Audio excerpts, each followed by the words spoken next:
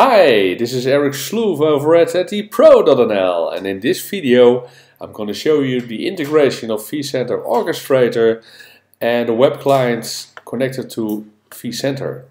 First of all, you have to start the vCenter Orchestrator service on your vCenter server if you have installed it on the same server, and after starting the vCenter Orchestrator service, then you can configure your vCenter Orchestrator service right here. And you have to configure your Orchestrator server by discovering it, and you can put in a username and password, and then everything is connected. You can also go to your orchestration server configuration and edit over there. The cool thing about the integration of the web client and Orchestrator is that you can actually run your scripts, your workflows right from the web client. So for instance, if I'm going to my vCenter server and I'm going to my hosts and clusters and I select one of my ESX hosts and I do a right click on this ESX host and I'm going to all vCenter actions, you will see that there are some additional workflows available when going to this menu item. And those workflows are coming from the Orchestrator.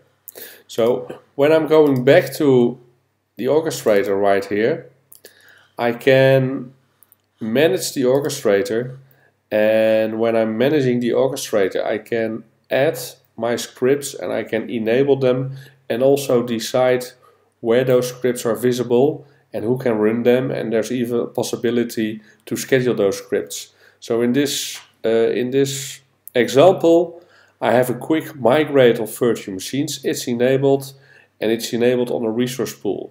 So when I'm going back to my vCenter server and I'm going to a resource pool right here and I'm selecting a resource pool, then I see that all my vCenter Orchestrator actions is showing move virtual machines, do a quick migrate, mass migrate, create snapshots. So these scripts are coming directly from the Orchestrator, and when I select one of those scripts, the only thing I have to do is select the destination host. In this case, it's an input parameter of the Orchestrator, and in this way I'm able to run my Orchestrator workflows fully integrated from vCenter. So if you want to create your own workflows, it's a bit of a steep learning curve. It's quite simple, but if you want to do the real cool things, you have to do some JavaScript editing, and that can be a bit hard. So I'm going to show you that vCenter Orchestrator comes with already 200 ready to run workflows. And when I'm going back to the Orchestrator right here, you will see that in the library of the Orchestrator, at the workflows, the Orchestrator server already gives you a wide range of scripts available. When I'm going to the vCenter section right here, I see that there is a batch part, there is a host and cluster part, and every script you can think of is already created, and the workflow is also already created. So there are some guest operations like copying files to and from virtual machines, move directory into guests. There are some host management scripts, and you can see that there is already a wide range of workflows available in the Orchestrator. There is also a special zip file at the VMware website which contains a lot of additional workflows, and those workflows can be used directly. So without any scripting, there is already a possibility to do some real cool things in the Orchestrator.